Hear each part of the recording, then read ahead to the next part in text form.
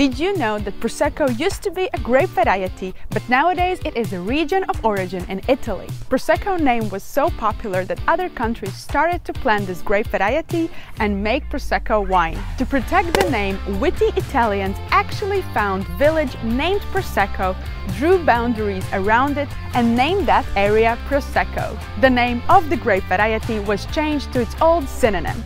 Comment if you know what it is. If you don't, watch full video about Prosecco on my wine YouTube channel, No Sediment.